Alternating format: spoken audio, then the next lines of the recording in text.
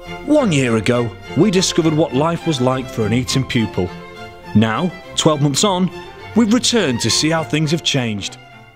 Well, it's been a turbulent first semester here at Eton. Oh, you could say that again. Will you sit down, Vice Principal? Well, I would, but we've lost a few seats. Bloody Teresa. I know. Well, we started work on this year's school play. Yes, I've chosen fantastic Mr. Fox. And we're also in the process of recruiting some new staff. Yes, sadly we had to part ways with Dr. Chinsbury Winchester. He had to leave because of an operation. No, because of Operation New Tree. Oh, really? I thought he'd broken something. Yes, the law. It's 11 AM and the boys are enjoying some refreshments at brunch. Could you pass the red down, please? Yes, of course. Bloody good menu today. Yes, I fancy Chef Cameron's pork stuffing. I'm having the venison nuggets. No. They've had to cancel them. They've cancelled the venison nuggets. First the truffle twisters, now this. It's that bloody Jamie Oliver. Bloody pest. Bloody interfering. Boys, can I have your attention, please? Ah, finally. Waiter, boy. No. Boy. He isn't a waiter, Earl. This is David. He's a new pupil here.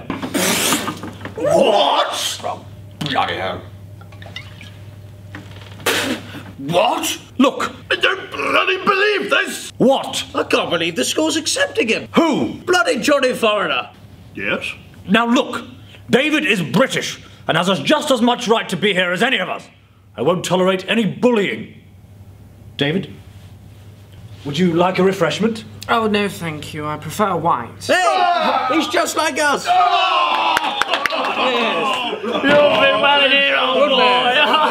Yes, I'll fit right in my bed. It's 1 PM at Eton and Professor Bean is teaching RE.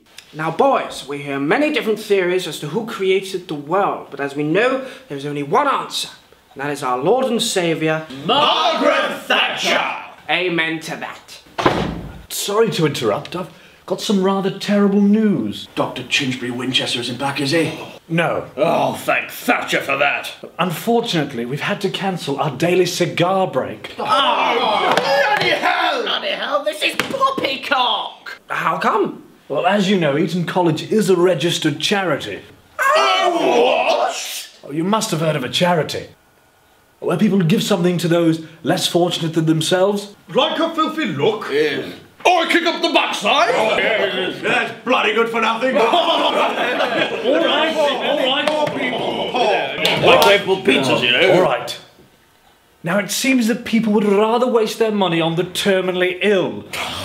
We need to show them who really needs it. Benjamin dreams of going to Oxford or Cambridge, but without proper funding, he won't be able to bribe the chancellors. Just £20 a day is enough for Arthur to do what he loves and taunt the homeless. Oscar is 70 years old and struggles to do the simplest of tasks, but with your help, Samson could fire him and hire a much younger butler. With your contributions, we can really make a difference. Do the right thing. Next time on Educating Eton. Caretaker tries to clean more than he should. Who's next in the shower? Oh, bloody hell. And the big school play doesn't quite go to plan.